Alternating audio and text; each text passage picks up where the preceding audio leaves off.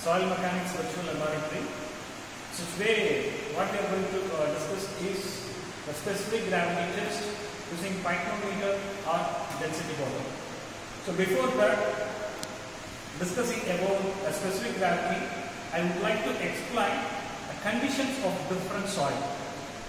In a class also we have discussed a dry condition, a bulk, then saturated, then submerged. Four conditions we have discussed. First we must know what is the different condition of soil.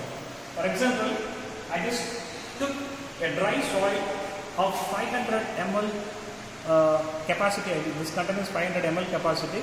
For a known volume, I just took dry soil. I just filled up to 500 ml.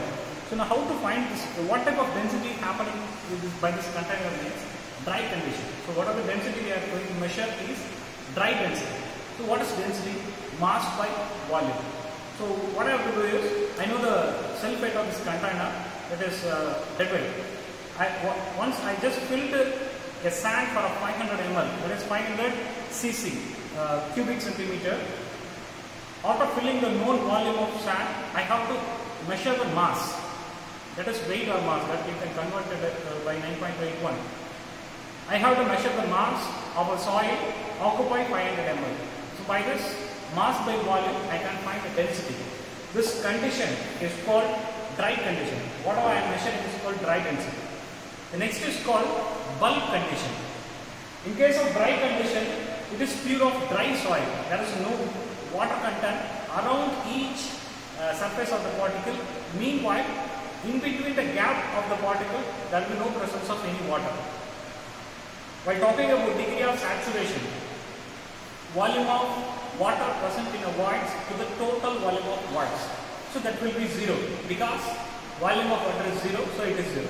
So now what I am doing is, I am just pour some small amount of water for a same volume. So now what's happening? You can visually realize here the water is not uniformly distributed. In between some particle there is the presence of water. In some parts there will be no water. So what we can come to know? It is a bulk. Never all voids are occupied by water. We can call it as a three-phase diagram. In case of dry condition, two-phase diagram, that is studied in a soil mechanics. Two-phase and three-phase. Two-phase means one is soil solid, another is presence of air. That is dry condition. Now in case of bulk condition, there is the existence of three-phase. Soil solids, presence of water, presence of air. Air and water present in a voids. So this condition is called bulk. So now as we have added water, the mass of the same 500 ml volume will get increases. So the density also get increases. So whatever the density we are measuring now is called bulk density. So next condition is called saturated. If I just keep on adding, once after filling of all voids, and just slowly add the water here. When I am adding water, you can realize bubbles coming out. It's nothing but whatever the water we are adding, the water will occupy the void space. Whatever the air present at that zone, it try to release up, come out. So now what's happening is, all voids are occupied by, now see here. So this condition is called saturated. All voids are occupied by water. There is no presence of any air. So in this condition, here also there is a presence of two phase. One is soil solid, another is water. All voids are occupied by water. In this condition, degree of saturation is 100% or 1. All voids are occupied by water. There will be no presence of air.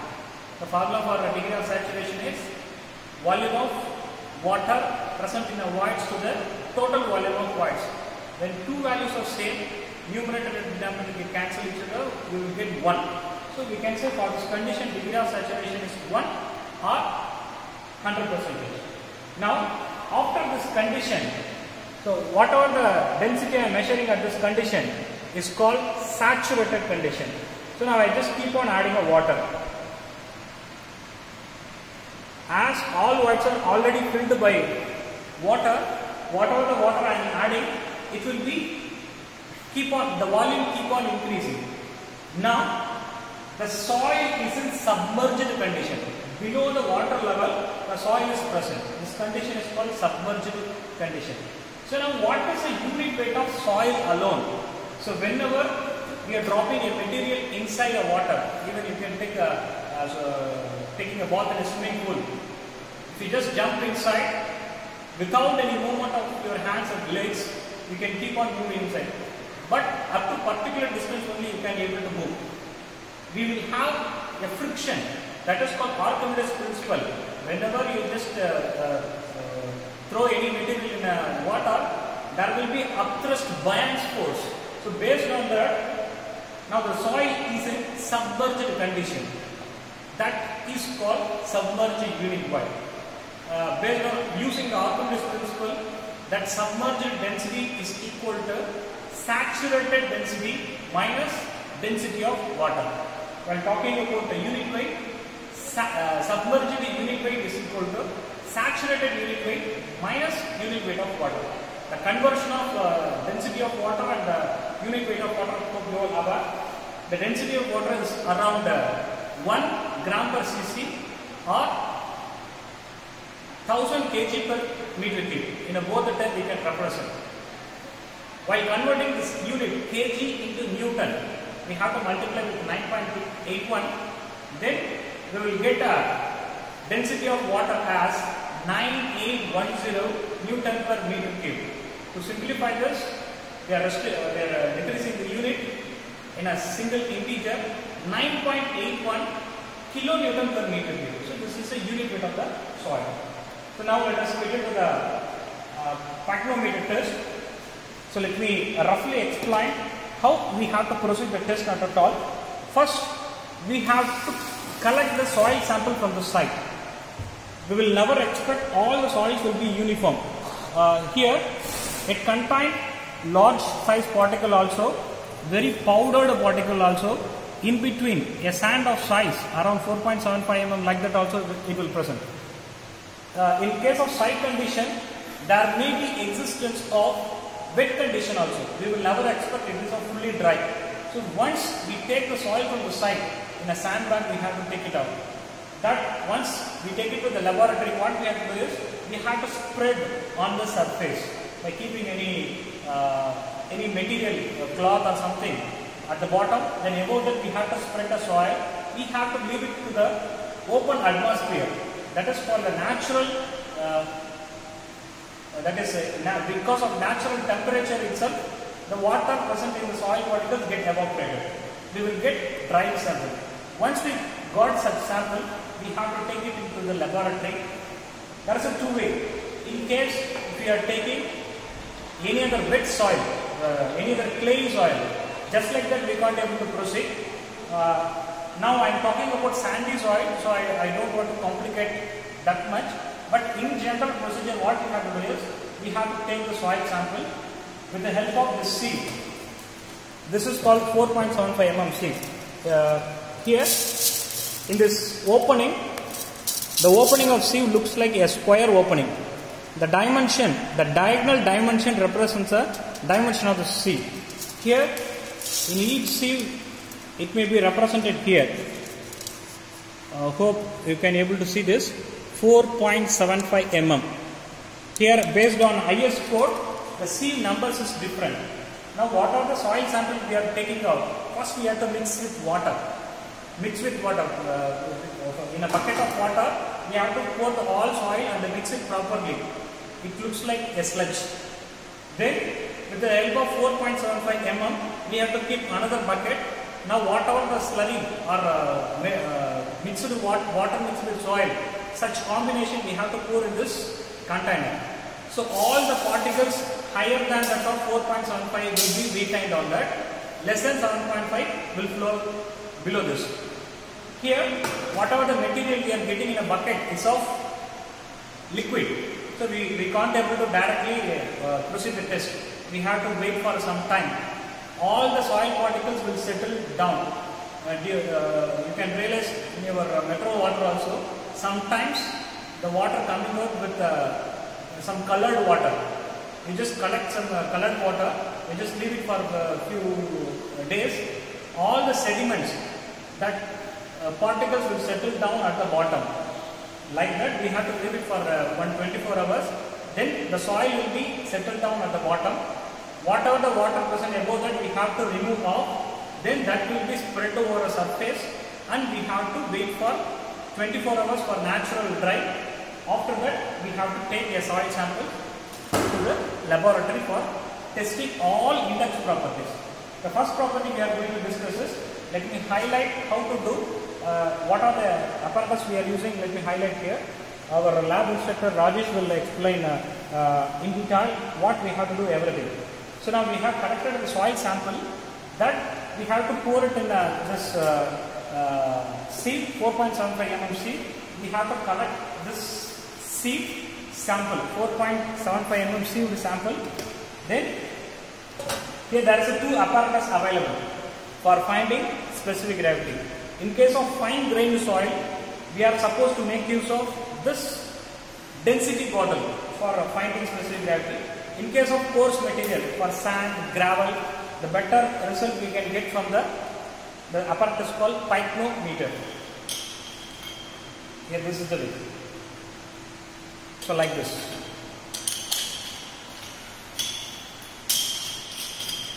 So now how to do this test?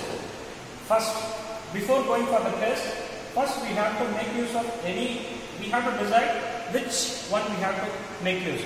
If we are, this is called the conical flask of 50 ml. This is of 500 ml of Pycnometer. First what we have to do is, we have to clean it properly. We have to, there should not be any sediments or salt deposited over this bottle. First we have to wipe it with the distilled water. We have to clean everything. Then with the help of a dry cloth, we have to wipe off all the water stick over the surface. Now this is a dry condition. Now we have to measure the mass of the empty weight of this container. This is the first step before proceeding we have to do. Next what we have to do? Then we have to take the soil sample. Sieved sample we have to take. This may be of 200 gram or something. Up to 1/3 of Pycnometer we have to fill the dry soil on which we are supposed to find the specific gravity. We have to fill for 1/3 or sometimes 1/2. After filling this, we have to close this lid and wipe off the sediment stick over the surface. Then we have to measure the mass. This is called mass 2, M2. Next step what we have to do is, here there is a presence of soil. Now we have to close the lid. We have to close the lid tightly. Now we are supposed to add a water. Add a water inside this top cone. Water will be filled up to the top of the cone. Up to top of the cone we have to fill the water. Now this Pycnometer contains empty weight and soil and water. This mass is called M3 or weight 3, W3. Once we record this mass, we have to remove the soil present inside, water inside. We have to clean it properly. After that, we have to fill the water alone in this Pycnometer up to top. So this is called, now we have to measure the mass of this container plus water alone. This is called M4. So now we have M1, M2, M3, M4. Based on these 4 values, there is a formula available. M2 minus M1 by M2, the big formula available that I will share in observation. You can substitute all the value. By this, you will get specific gravity directly. Now, here I am in a soil mechanics laboratory of our department, our college. I am here. So, whatever the recordings or whatever the observation, I am getting a specific gravity for room temperature. But in standard, for example, if I conduct the test in any other environment, coolest environment or the hottest environment, but we need a standard reference. So now what I have to do is, whatever the specific gravity I have measured here, that must be converted to the standard temperature. This room temperature reading to be transferred to the standard temperature of 27 degree. For that, there is a correction factor for each. I have to measure with the help of thermometer. I have to measure this room temperature. For a particular temperature, there is a correlation. There is a correlation table available that also available in our observation. At lab, the temperature is 29 degree means I have to reduce the value. There is some factor, K factor is there. That factor value will be available in a table or column. That we have to make use and proceed. So in between, I just mentioned first step, empty container only. In second step, I have to fill the dry soil. In the third step, I have to pour the water up to this top. Now once I just add a water, I can't able to make sure all water are occupied inside the voids. There will be more chance for presence of air voids in that. So to remove that, what I have to do? Water may be the flask work. If you are using conical as well as this container Pycnometer. In case of Pycnometer, we are supposed to use coarse grain soil, sand or gravel. By shaking itself, all air comes up. But while going for fine grain soil like the clay, removal of air inside the soil is not easier. So what I have to do is, once the soil is filled, I have to fill the water for a half mark. Then this must be kept on this hot plate. Here there is an adjustment of temperature. Here I have to increase the temperature and make the water to boil. Because of boiling, whatever the air present inside the soil particles will come out. Water will occupy inside that region. So by this, we have to leave it for 2 to 3 minutes. By operating this, we can remove that extra air present inside the soil. By this way, once we have to switch off, then we have to leave it for few minutes. It must get desiccated automatically by nature itself. Once it come back to the normal temperature, then we have to add additional water up to the top. Then we have to proceed the apparatus. So with this, let me conclude the test. Pass on.